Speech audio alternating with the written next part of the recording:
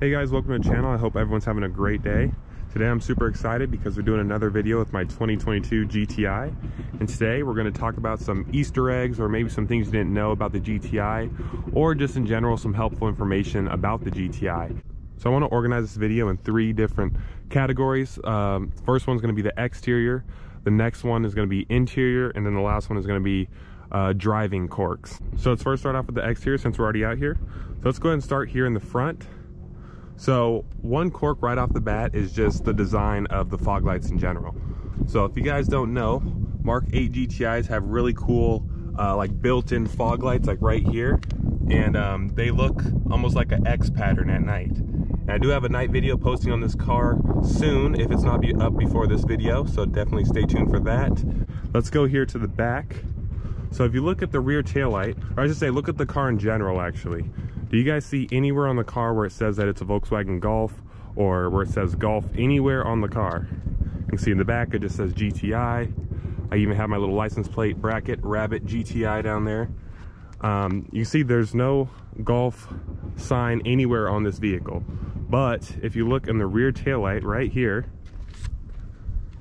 you see a tiny little lettering that says Golf on it. Hopefully you guys can pick it up on the camera. No one will probably notice that. They'll probably just see that it says Volkswagen GTI on the back, and they won't even notice that it says Golf on the side there. Let's go ahead and go over here to the back for another quirk.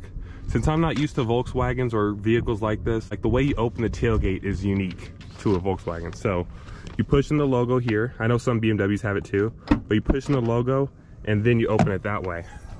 So if the car is unlocked, you just push in the logo to open up the trunk. There's no sort of button or anything like that. It actually houses the backup camera as well. But if you open it up, you can see there's no backup camera in there. So I think it pops out of this little tab right here. So that's really unique as well, because when you put it in reverse, it pops up the logo for the camera, but when you open the logo up, you don't see the camera. When you're driving in the rain or whatever, you don't have to worry about the backup camera being all, you know, dirty and messed up and have water on it, because it's always going to be clean since it's underneath the logo. Another interesting quirk on the back here is if you look at the rear diffuser, say if you go way down low here, you can see the diffuser has a hole in it right here. So I don't know if that's for like a European model or something, but I feel like that's very, very strange how this diffuser has this big hole underneath it right there. All right guys, and before we go inside for the interior quirks, I want to show you guys the puddle light.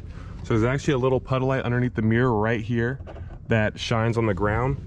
And I'll pop up a picture since it's not nighttime right now what it looks like, but it looks basically like a texture of a golf ball, which is kind of weird. So I feel like that's kind of a cool little quirk. It also says Volkswagen on the side there. Hopefully you guys can see that. So let's go ahead and talk about this interior. So obviously, I'm sure you guys seen all the YouTubers doing the reviews of the GTI, and they talk crap about the interior and how it's so bad. But it's actually a really quirky interior, and I think it's pretty cool. So let's first start off with the LED lighting on the interior. So up here, we have touch sensitive LED lights. So you just press the button, and it actually even makes a noise like in the gauge cluster when you press it. But you just press it, it slowly fades to bright, then you press it again and it goes away. But the cool thing is that you can actually hold this like this, and now it lit up dim. So it's like dim now. And obviously it's daytime, wait for my nighttime video, but you can actually hold it to make it dim so it's not full brightness. So that's pretty cool. And then if you press this button, it turns on every single light in the car. Next up, I want to talk about the touch sensitive buttons on the steering wheel. They don't work by just tapping it. You actually have to push in, so you don't have to worry about pressing the buttons while you're driving. So let's say you want to turn on the heated steering wheel. You don't just tap it, because see, that doesn't do anything. You have to actually press it, and then the heated steering wheel turns on, and then you can turn it off. So I like that they did it that way, because these buttons over here in the center console are actually touch buttons. So you just press it, and it pops up. So you can even press it twice by accident. So I kind of wish that they did the same thing for this middle area. Another cool thing is that the passenger side rear view mirror can go down in reverse if you have it enabled in the settings. So if you go to reverse here, you can see it didn't go down, but if you turn the mirror switch to the right and you put it in reverse, you can see now it goes down. So that's kind of a cool feature. So then you can kind of see closer to the curb and like around the side of the car better. And I like having that feature on, but for some reason when I have it on, it seems like it doesn't go back to the right spot, so that's why I haven't been using it lately. For the last thing, the interior is pretty normal other than the touch sensitive buttons. I know people don't really like those, but I want to talk about the shortcuts. So you can actually program shortcuts in your screen. So you'll see the reviewers, they'll go into like the settings and go through like a whole bunch of different menus to turn off traction control and to turn on the AC and stuff like that. It's really easy actually. So you just press this button in the corner here and you can program these presets. So there's the AC, turn it on and off.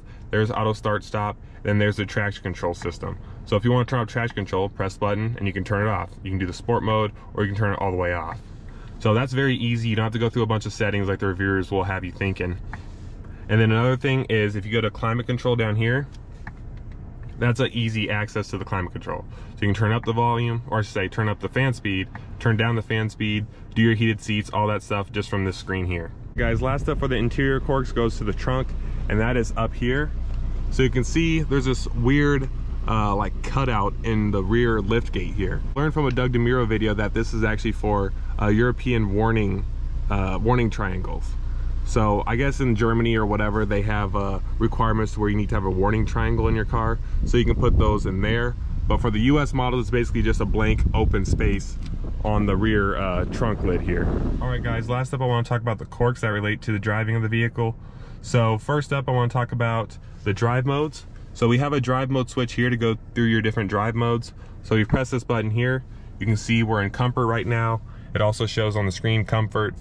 If you go to sport mode here, that's obviously the sporty setting, and it'll adjust like the transmission and all that stuff accordingly. But one thing that's kind of weird is that if you turn off the vehicle and turn it back on, it'll show that it's still in sport mode, even though in reality it's actually defaults to comfort mode.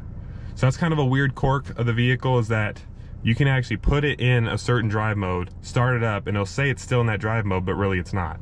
So you would have to, like, let's say I were to turn off the vehicle and start it back up, I'd have to go to the drive mode switch, click comfort, and back to sport for it to be in actual sport mode.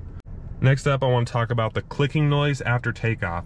So let's see if I can show you guys here. So we're just going to take off like normal here, go up this street. I want to be quiet.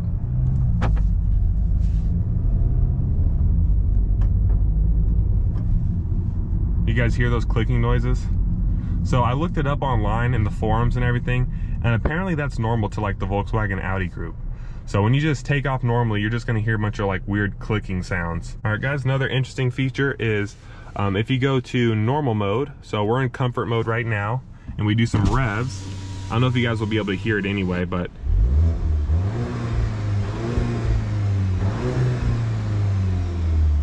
in comfort mode, it does no pops at all. The exhaust is the same volume, but it does no pops.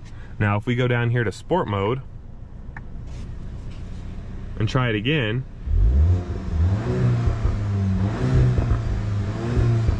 hopefully you guys can hear that, but it actually does like pops in the exhaust now. So that's pretty cool. I definitely like the pops. I love how they're subtle, they're not aggressive and crazy. Another quirk kind of adding on to that is listen to the engine noise.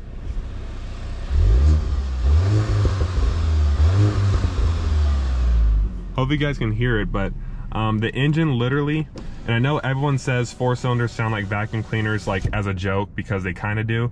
This one literally sounds exactly like a vacuum cleaner. And that's not really like anything wrong with it, like I don't really care that much, but it is kind of weird how it sounds literally exactly like a Dyson vacuum cleaner. Let's say you're in comfort mode. So in comfort mode, auto start stop is enabled, but an easy way to get around that, because a lot of people don't like auto start stop, easiest way to get around it is just have the climate control on. You don't even have to have the AC going, but if the climate control is on, auto start stop will not turn on. Even if it's at its lowest setting, which is this setting, auto start stop will not turn on. So if you're a person that really hates auto start stop, or if you have like a loud exhaust, you don't want it to keep turning on and off and stuff like that, just leave your climate control on all the time and you'll never have to worry about auto start stop ever in a new GTI. Another interesting quirk I noticed in my ownership of driving this car is, let's say we're driving, right? We're just driving normal, and then we pull up to a parking spot and we put it in park, right? So we go down here, come to a stop, put it in park. You can see the parking brake did not apply automatically. So it's really weird. So sometimes it will apply itself, sometimes it won't. Normally when you press park really fast, like literally right as you come to a stop, or maybe even slightly before you come to a stop, then it'll automatically apply the parking brake. But if you come to a stop, sit there for a little bit and then put in park, it won't apply the parking brake automatically. So I don't know if it's supposed to be like that, but I just felt like that was kind of an interesting quirk. All right guys, and for this final quirk as far as driving the car is concerned, I want to talk about the paddle shifters. So the paddle shifters are interesting in the GTI. I really like them. So let's say we put it in sport mode here. So now we're in sport, just on the shifter, not in the actual drive mode. And we go manual first gear, right? So right now we're technically in manual mode, but if we hit red line, it'll automatically upshift anyway. Other thing is, let's say you're driving in third gear or whatever, and you want to do like a third gear pull from like 3,000 RPM. So you floor it, it'll automatically downshift for you. It won't let you like go throughout the power band. So you see here, we're in third gear. I don't want to be too low in the RPM in case it actually does work, but if I floor it, see, it automatically downshifted to second gear, and that's in manual mode. So the paddle shifters really aren't actually manual mode, but one thing that's really cool is, let's say you're roll racing, since it automatically upshifts for you, all you have to do is go to the speed that you want to race at, hold the downshift paddle, and it'll downshift to the lowest gear possible for that speed, and then you just floor it and the car will do the rest. So there's pluses and minuses to that. I kind of like it the way my Mustang is, to where it's actually full manual mode, but at least it makes roll racing really easy. And if you want to get out of manual mode, the easiest way to do it is just to hold the upshift paddle, and you can see it put us back in drive. All right guys, well I hope you enjoyed the video going over the quirks and things I've noticed in my ownership of this 2022 MK8 GTI. If you guys have any suggestions in the comments, or anything you'd like to say about the quirks, or something I said incorrectly, definitely let me know in the comments. Please give it a like and subscribe, and I will see you guys in the next video.